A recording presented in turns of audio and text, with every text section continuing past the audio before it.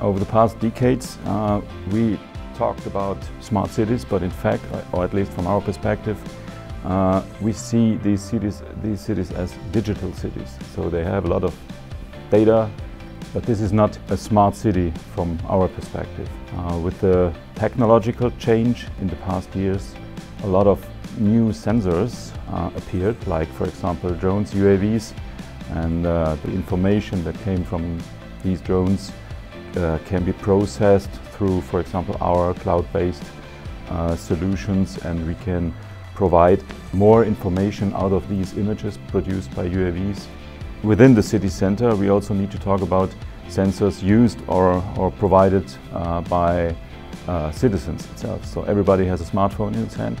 This is it's not only one sensor. You can measure noise level, you can measure temperature, you can take pictures. You have the location for all these data. With all these different sensors and sensor types, or with our systems, we can visualize and provide information of what was in the city, what is today, and of course what will be in the future.